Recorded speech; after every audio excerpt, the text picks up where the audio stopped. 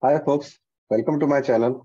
Myself Chinmay Marathe. I work in Juniper Networks. In today's video, we are going to talk about Mist Access Assurance, which is the latest offering from Juniper Networks. We will see how we can integrate Mist AP with Mist Access Assurance, and later we will configure it for EAP TLS authentication, and we'll see all the logs for wireless as well as for assurance at the same place. I have logged in into my Mist dashboard, and here the beauty of Juniper Mist comes in. From the same dashboard, you can do configuration, management, as well as troubleshooting for your wireless, wired, SD, and AAA, right? Which we say in access assurance. Now, I'm going to my organization. I currently have one AP running, which is online. We are going to configure some WLANs for testing. So under organization, WLAN, I already have one WLAN template created. Under the WLAN, I have created one SSID for cloud integration with access assurance. So SID name is CloudNAC. It's a WPA2 enterprise-based authentication I'm using. And the important point here is this, authentication servers. So under authentication servers, when you want to integrate with Mist Access Assurance, you just have to click Mist Auth and save the SSID. That's it. In background, what AP does is, AP will create a RedSec tunnel. RedSec is nothing but radius over TCP and TLS because we are running AAA on cloud. So it will create a RedSec, which is completely encrypted between the AP and then access assurance. Moving to the access assurance side, if you see on the dashboard, we have new column where we can see access. So here is the access assurance where you have to configure all the policies, you have to upload the certificates, download the certificates, you have to integrate with any IDPs like Azure, Okta, you can do from the same tab.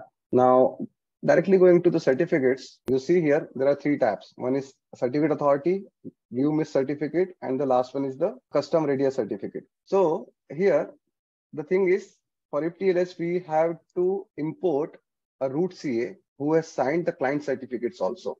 And once we import that root CA certificate, the Mist Access Assurance will trust all the client certificates which are signed by the same root CA. So what I have done is I am running one CA server on Windows 2016 server on a demo license. So you can also run one. So I am downloading this root CA certificate.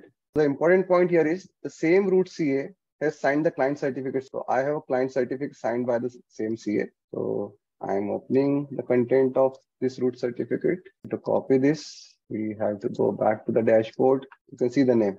Wi-Fi wiki-mistserver.-ca. When Mist Access Assurance will present its own certificate to the client, so client should also trust the certificate presented by Mist, right?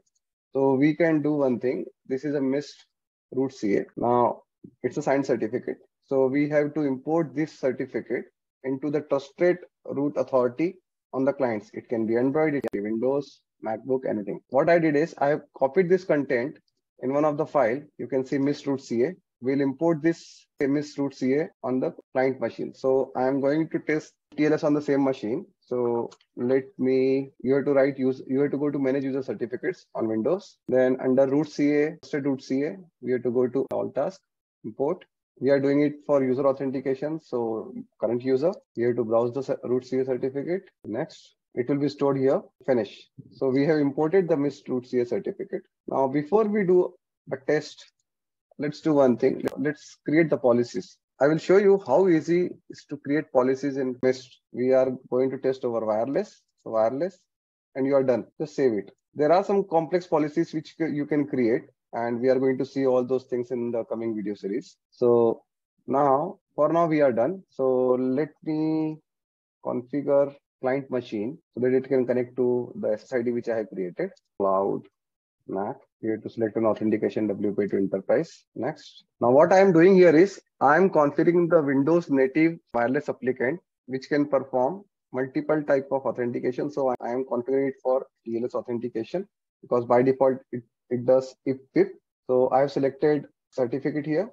Then go to settings. Now in settings, what you have to do is you have to trust the root CAs. So the first one is the Mist root CA, and the last one is this the CA which has signed the client certificates, and the same root CA I have imported in the Mist dashboard also. Now again the same thing under configure certificate selection, and if you have any intermediate CA, you have to trust them as well. In advanced settings, what we will do is as we have configured the Mist root CA certificate for user authentication. So we have to select user authentication. Okay. Let me close all the windows. Then connecting it to the SSID, Cloud NAC, connecting. And the good part here is you don't have to go to different tab or something. There is no cross launch or something like that. It's the same dashboard to manage your client to cloud infrastructure. So we'll see all the logs from the wireless side as well as from the NAC side. So you can see it's connected. Now let's see the Wi-Fi clients. Yeah, it came. Let's click it. So this is my domain, which I have used, wifiwiki.onmicrosoft.com, because we are going to leverage the same client in coming video series when we integrate Mist Access Assurance with Microsoft Azure for EAP TLS and EAP TLS. So if we want to see if the user exists or this domain exists in Azure, we can do a lot of good things. We'll explore that one. So go to Client Insights, refresh it. So you can see the NAC client certificate validation success means the Mist Cloud has validated the client certificate and EAP TLS is successful because we can see the type is EAP TLS.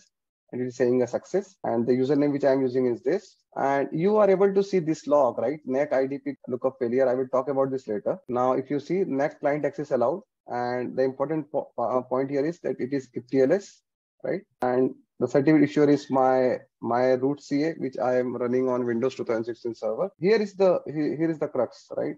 It is saying that which policy has been hit by the client. So click on it. So this is the policy which we have created, and it is a TLS authentication, and it is a wireless client, right? So going back to the client insights. Now you might be having a question why this coming NAC IDP group lookup failure. The thing is, I have already configured an IDP, which I will show you in the next videos. So it is trying to see if that domain exists. So this user exists in IDP or not, right? But as this is not, so it is saying that NAC IDP group lookup failure. We are not doing that if TLS along with the IDP lookup, then give a success, right? We are not doing something like that. So even though it is got failure, it passed. Means the user got connected, and you can see the wireless logs like client is reassociated because previously I was connected to the same SSID, and then you can see the gateway app success, DNS success, DS success, and boom, all things are there. So this is how simple it is to configure a Mist Access Assurance for EAP TLS configuration. So in next video we'll talk about the custom radius certificate based authentication also. So hope you like the video. Thank you.